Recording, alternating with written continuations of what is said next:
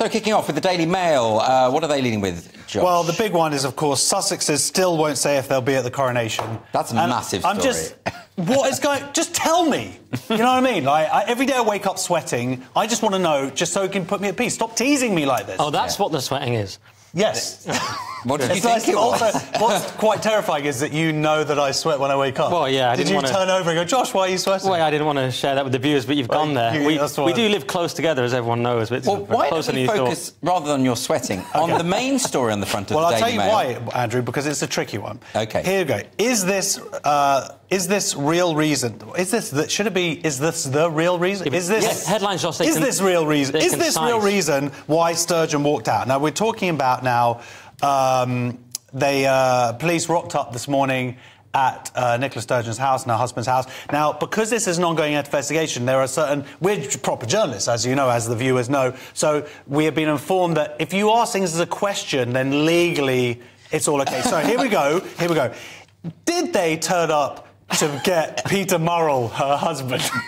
Well, I will answer that because Murrell has been released without charge. Did he get released without No, charge? he was released without charge. We can categorically state that. OK. You're being overly cautious here. I know, we just don't want to get in trouble with the authorities here. Well, what I would ask about this, I mean, of course, these photos were all over the internet today. Were they? Very yes, Josh, they were.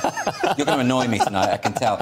Very, very dramatic, and it's just the latest in a sort of problems for the SNP. I mean, really, there's a real sense of schadenfreude from all of the various people who have been anti-SNP for a while. This coming off the back of now Humza Yousaf in charge of the party, that could be a bit of a disaster. What do you think, Nick? Was it dramatic, Andrew? Yeah. So, what is Schadenfreude? So, yeah, we've just got to stick to the facts, as Josh said. We have to be very strict. So, they arrived at 7:35 a.m. Sturgeon apparently had... That is a fact. Sturgeon had no prior knowledge of it. And you can see the paper's also struggling a bit because they've gone with scouring the back garden. The officers opened a small shed and a large plastic storage chest. So that's what we do know, Josh.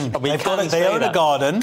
But as for your wider question... But they did bring a tent. Sorry, you've got analysis. Well, Andrew was asking me a wider question about... What was the wider question, Andrew, that we're allowed to talk about? I mean, it just feels like the SNP have had a lot of bad luck lately. They've had a bad time. They lost their leader, famously. Yes. Now there's this. And now they've got Humza Yousaf, who's probably the worst politician in Britain. So well, there's that. That's a bit but, of course, the Daily Mail is asking this question because a lot of people thought... And that's confirmed, by the way. A lot of people... Yes. A lot of people thought that Sturgeon walked out because of the mess she got the party into over the gender-critical Isla Bryson. Although there were rumours at the time because of the ongoing things going on. Investigation. Yeah, exactly. And also the police turned up with 2 spades. 2 spades? I thought you were going to ruin it right at the end. Did they, though, Josh? Are you sure? I think they definitely... I saw 2 spades, so we're going to go with that.